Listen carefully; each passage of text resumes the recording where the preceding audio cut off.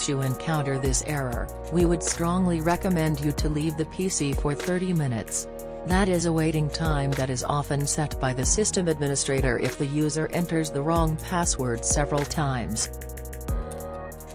If you have managed to successfully access your desktop, you should disable the account lockout threshold policy.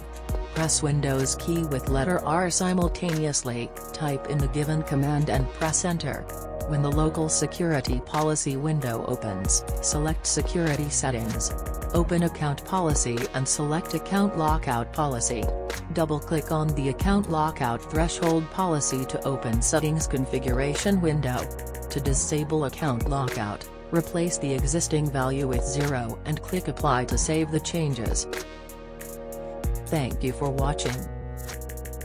Subscribe for more videos.